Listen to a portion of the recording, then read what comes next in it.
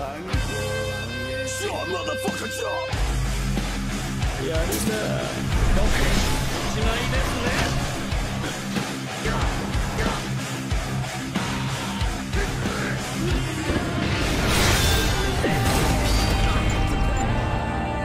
Alright, man, we here for some more Fate, bro. Episode 9. Episode 9, yeah.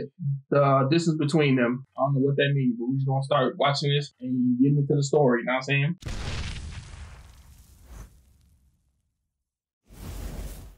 Oh, these people that was all in the classroom?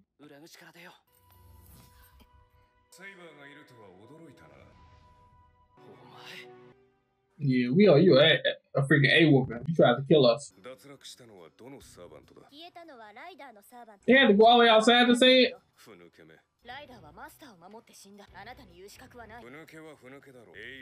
Called a coward?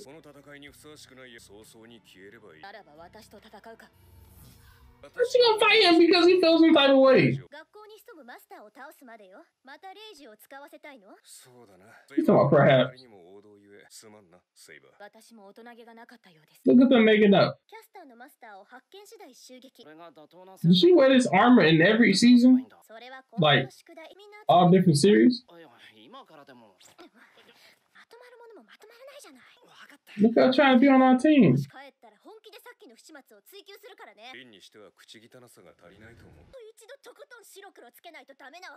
You don't care about that damn seal?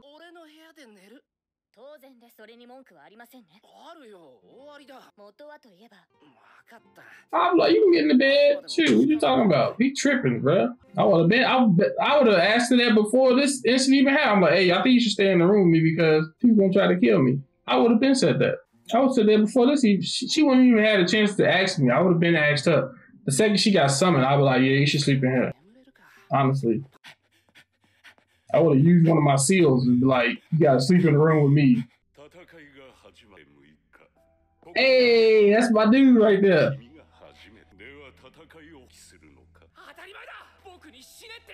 You want me to die?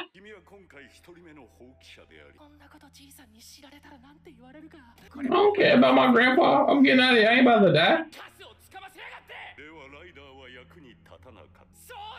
You said damn right. Them shoes is tough as hell. You gonna give him another one? Who is it?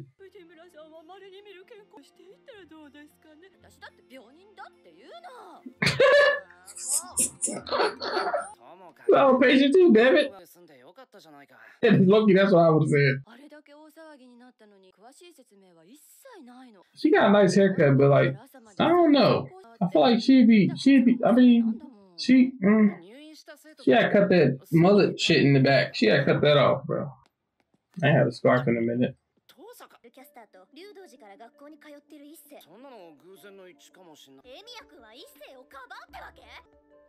Damn, we got a big ass audience.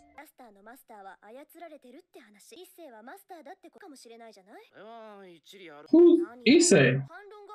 Which one is that? I thought that was a girl.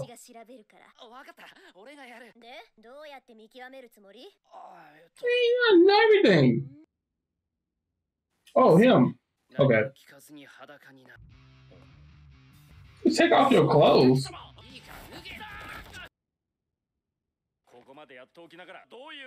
Yeah, I'm still not somebody trying to take my clothes off, bro.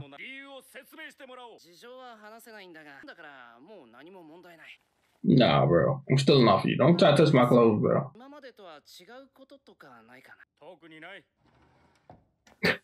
Close the door over there. You just made him take his clothes off. Of course he not happy with you. Look at the scenery, man. Man, I ain't got no scenery like this, bro. I'll make a music video out here or something. I don't even got pigeons or nothing over here. Man. Trouble. He said boobs. Oh, man said boobs. Oh, I'm dead. That's Gilgamesh, ain't it? That gotta be Gilgamesh, bro. Yeah, believe I don't care. He didn't check his pants? Just throwing it out there. He didn't check his pants? I thought the mark always goes on top of somebody's hand or something. Gonna be girlfriend, boyfriend?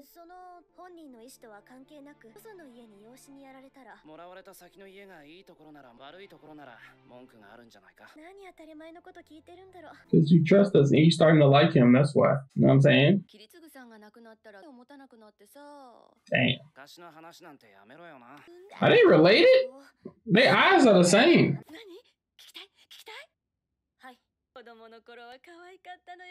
She got that thing, bro. She got that thing. I'm telling you. I know what it is. She got that thing.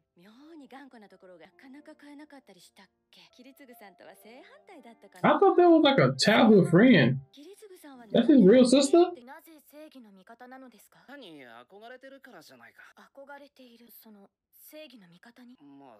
Tell him who your role model was. Yeah, he said, F you, I'm not telling you nothing. That's messed up. How about that? I want to get money. I want to get paid.